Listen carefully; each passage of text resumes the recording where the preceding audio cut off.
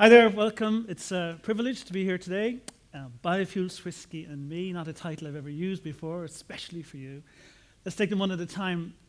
Biofuels, here's a little techie bit for you. What we currently do, what many of you have done to get here today, is that you use fuel in transportation. Now we get that fuel by digging up fossil fuel, oil typically, that's buried under the ground, we convert it into transportation fuel, and then when we burn it, we emit carbon dioxide into the atmosphere. Now that carbon dioxide will not go into the atmosphere unless we dig up the oil and convert it into transportation fuel. What naturally occurs in nature is that plants breathe in carbon dioxide and they breathe out oxygen. And that carbon dioxide that they absorb becomes part of the plant.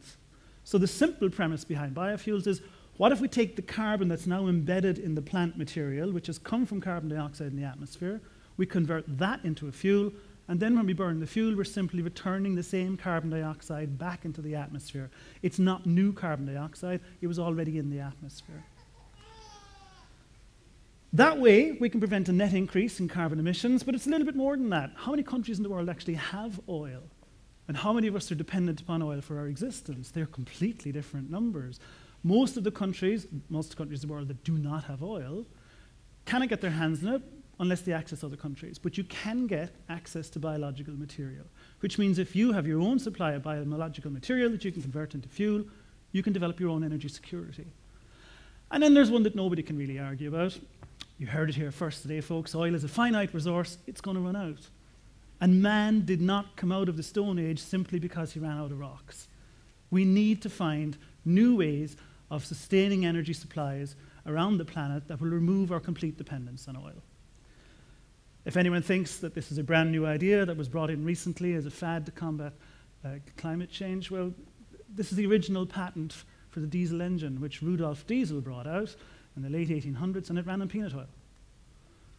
The internal combustion engine developed in the 1800s ran on bioethanol, and the first mass-produced car, the famous Model T Ford that Henry Ford developed, ran on bioethanol, and Henry Ford was a biofuel producer. And it was Henry Ford's vision to build a vehicle affordable to the working family and powered by a fuel that would boost the rural farm economy. Had prohibition gone slightly differently in America way back then, we might have a different fuel structure in the world today, but history has shown us otherwise. So that's biofuel. What on earth has it got to do with me? Well, here's my very first tenuous link for the afternoon. I was born in a small town in County Cork, 20 miles away from the Ford family home. So I went to university. I'm a microbiologist by training. I went to university in Cork, did microbiology there, did quite well, did my PhD, and may have pursued the traditional academic route and gone back into universities and lectured and all that. But I did something slightly different. I went into industry. I moved to Copenhagen, a beautiful city in Scandinavia, where I worked for a very large biotech firm called Novozymes. And it was there that I learned how to empower scientific ideas, to take a scientific research concept and translate it into something that was real and practical and delivered to the rest of the world. A number of things about that. One is it's a mindset. You need to think about research concepts for their practical output. But then you also have a few technical things you need to learn about patenting and IP protection and all that. So I developed those skills while I was there. I also met my wife in Copenhagen, which was the most important thing that happened. And together, we moved to Scotland eventually. And we came to live in Edinburgh, which is the capital of Scotland. It's a beautiful city. And I was very fortunate to get a job in a university there, Edinburgh Napier University, which is one of the modern universities that's more aligned to the application of science. And that suited me quite well. While I was there, I developed a new research interest. And that was on something called the acetone butanol ethanol fermentation. It's just like making beer, it's just you make a different set of compounds at the end. So the bacteria that we put into the fermentation mixture will convert the sugars that are in that substrate, whatever it may be, and they, instead of making just ethanol like you would in beer or wine, they will make acetone, butanol, and ethanol. The stimulus for this as an industry came in the First World War, where acetone was needed to provide explosives in the First World War, and again the Second World War followed on very quickly afterwards. So by the end of the Second World War, this biological process was the second biggest biological process that the world had ever seen at its peak. Only the drinks industry was bigger than this as a fermentation process. It died out because it couldn't compete with the ever-growing and increasing petrochemical industry, and also because the cost of the raw material that you typically put into those substrates got more and more and more expensive. And that's where things might have finished for me. I might have had a good job in a good university, tinkering away around the edges of a dead process, until a gentleman by the name of David Ramey in 2005 drove what I'm reliably informed is a Ford Buick. I don't know anything about cars, but he drove this car 10,000 miles around America, fueled entirely with butanol. Now, it turns out that butanol is actually quite a good fuel. Compared to bioethanol, it has way more energy. You don't have to change the infrastructure in order to distribute it. You can put it into cars, as David did, completely unmodified. He ran 100% butanol, or you can put it in and blend it with petrol. So in the Olympics in London last year, the courtesy cars for the athletes, they were run on a blend of butanol and petrol. You can also blend it with diesel, and it turns out it's a pretty good base unit for making jet fuel for aviation fuel. So here you have something that's now got a new market as an advanced biofuel, and historically we know for sure we can make this at scale. Which then would have you thinking that all the world's leading biobutanol experts were furiously working away, driving forward research, working with all the other stakeholders, governments and industry, and making sure that they get fantastic careers out of it, and that this would become a fantastic new global industry, except there's a slight problem. In May 2006, just after David had done his iconic drive around the States, this was the world's population of biobutanol experts. It was our biannual conference. We didn't even have enough people to do this every year. It was a biannual conference. And I was very fortunate that although I had a little bit more hair in those days, I was one of that motley crew. And then I looked and I thought, well, this actually creates a problem because all of these stakeholders are operating in a void. Unless you want to think of it not so much as a problem, but an opportunity, a once-in-a-lifetime chance for me to do something different and to boldly go where no one had gone before. Because if you could bring these sectors together in some way, then you could do something completely different. So I started looking at this and developing it as a concept, and first it was all about butanol, but then I realized that the whole biofuel industry in Scotland back in 2006 was working in disassociated stakeholder areas. So I thought, okay, let's get my idea and make it even bigger and better. And I thought, if I could bring all of these together in some sort of an entity that would allow them to coordinate their activities so that the message was straight, the policy was in line with the industry needs, the research was focused on what the industry would need that would match the policy and grow the whole biofuel sector in a sustainable way in Scotland, that this would be something new and novel that had not been done before. So I called it, my idea, the Biofuel Research Centre, but it was as much about communication and business development as it ever was to do with research. Maybe I should have named it something differently in hindsight, but it's a name I'm quite proud of these days. Captain Kirk had a starship and a crew. I had a wing and a prayer. I was starting from a blank sheet. I kind of developed this great idea that no one had ever tried before, and I thought, oh yeah, this would be so good, but I didn't quite know how to bring it to fruition. How did I empower this particular idea? I spoke to my colleagues in the university, and even if they thought it was a good idea or not, anytime I spoke to somebody, they came up with 100 new reasons why it would never work. I was beginning to think, whoops. And then I realized, you know, if you're going to think outside the box, you have to be prepared to act outside the box. This couldn't be built from the ground up. It couldn't be done from me telling everybody else, make it happen for me. I would have to do it. And to do that, I would need complete support. I would need people from the very top of all these different organizations that I was talking about to back me. I would need all the stakeholders to line up, and I would need firm political backing. I needed a government minister to stand beside me and say, this is a good idea. I can empower that idea. So now I knew what I needed to do. I still hadn't a clue how to do it. And that's where my wife came in. They say behind every great man is a great woman. Well, I'm not saying I'm a great man, but I am married to a great woman. And she said, you have one tool in this particular toolbox, and it's networking. Now, networking to me in 2006 was this dark, murky world that I knew nothing at all about. I'm the guy in the corner with the glass of wine, talking to his best mate, drinking away, chatting about football, praying to God the event was over. I'm not the person walking up to some influential stranger in the room and trying to impress upon them the significance of an idea that I may or may not ever be able to bring to fruition. But that's what I needed to do.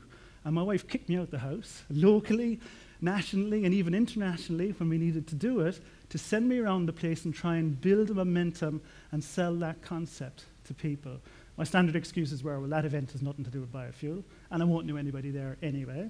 It turns out, of course, these are exactly the reasons why you need to go to these networking events. And I did. And I met so many influential, wonderful people who changed my life. And I came from the darkness into the light, and I discovered the power of networking and people who can help to empower ideas. And so over a number of years, I cajoled and smoothed my way through that world, and while holding down my straightforward job as a university lecturer at the same time, and having a young little child we were trying to bring up, and my wife still sending me out there, I learned 3 major lessons during that period. Firstly, that was completely wrong. There's no such thing as unrelated events. When you hear some of the speakers that will come on, they will tell you about empowering their ideas. It's irrelevant whether they're artists, musicians, sportsmen, politicians. That whole concept of taking a good idea that you have and bringing it through to fruition, you're all going to hit the same type of mental blocks and prohibition in front of you that says this cannot happen. And it's getting through those barriers. That's the message you need to learn. And these are the things that I needed to understand. I was doing something different. Of course, nobody else had done it. So you have to learn from people who had. Second thing I learned is that you're never actually talking to an individual anyway. You're speaking face to face with one person, but you're addressing everybody else that they know in their network. And the number of times that wonderful people that I've spoken to at events have come back and through a third party, a day later, a week later, or maybe many years later, have had a huge influence in my life because they communicated that message on further. And then the third thing I learned, the most important, is that my wife is always right. Which I think is the topic of a completely different TED Talk, but one that I'm nowhere near brave enough to give. And so at the end of all this, nearly 2 years later, I did bring together the right people. And this time, the very top of the university, the principal was right behind me. A government minister from Scotland, a government minister from Westminster. They were all behind me. The captains of industry were there. And with their collective power and borrowing money and cajoling people to give it to me, I got my best mate to design the logo for me for free, which he did. We grew up together in Macroom.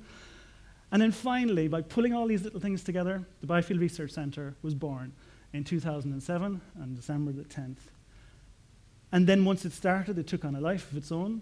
And again, it was all about other people. The people I brought in, a fantastic team of people over the last 5.5 years who've worked in this centre with me.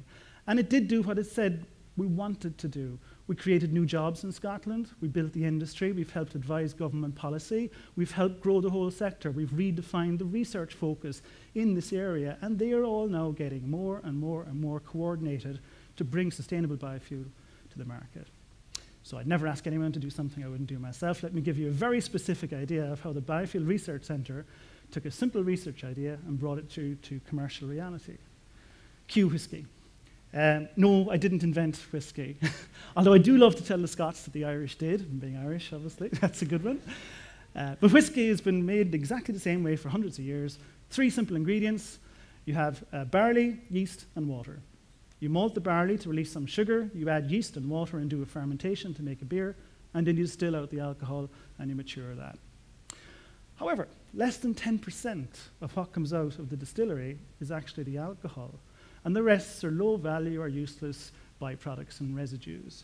Now, this is one of the biggest industries in the country, and it's continually pumping out all of these things that have no value, and I thought, well, this got carbon in there, which means it's got energy, which means we can make fuel out of it.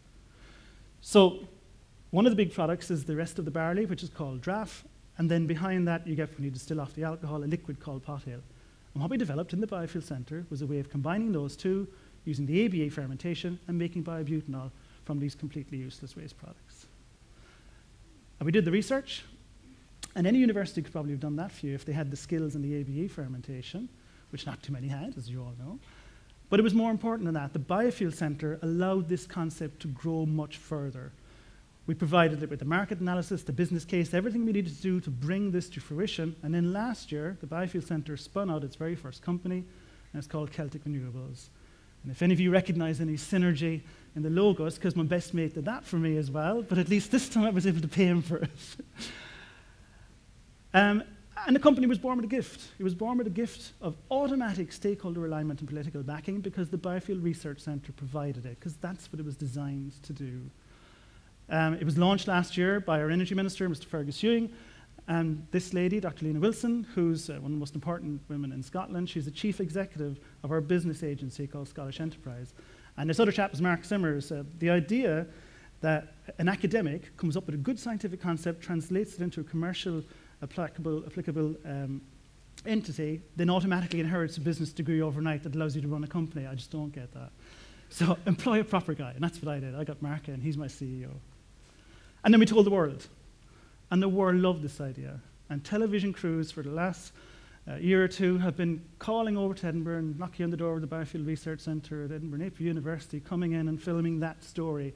Because it's a good story. It's a simple concept that people can get, and it translates an idea and empowers that idea. We won numerous awards, so we got vindication from other people as well. We were validated by the industry itself and innovation awards. And I got to meet very interesting people and chat about it. I met with Al Gore. Now, Vice President Gore did not phone up and say, "Hey, Martin, I need to talk to you about biofuel." It didn't happen that way. Lena Wilson introduced me to Al Gore.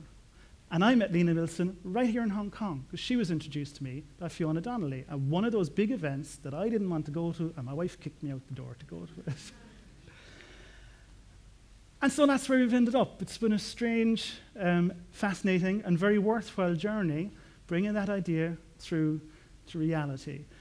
It hasn't always been plain sailing, and you will have times where you stumble. They're the simple things, where things aren't working out, and you've got problems, and people are in your way, and all that kind of usual thing. But there are deeper bits of it as well.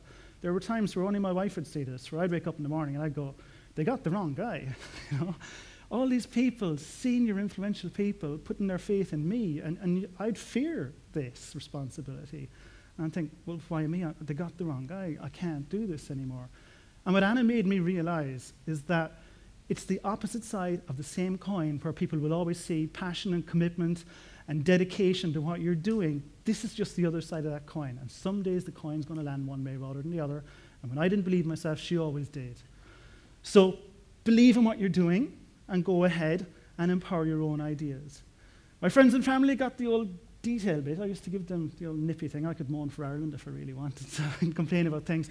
But it was about details, about the problems along the way. And everything you do is going to encounter problems. But Martin Luther King didn't inspire generations of people by saying, "I have a 10-point business plan." No, he had a dream.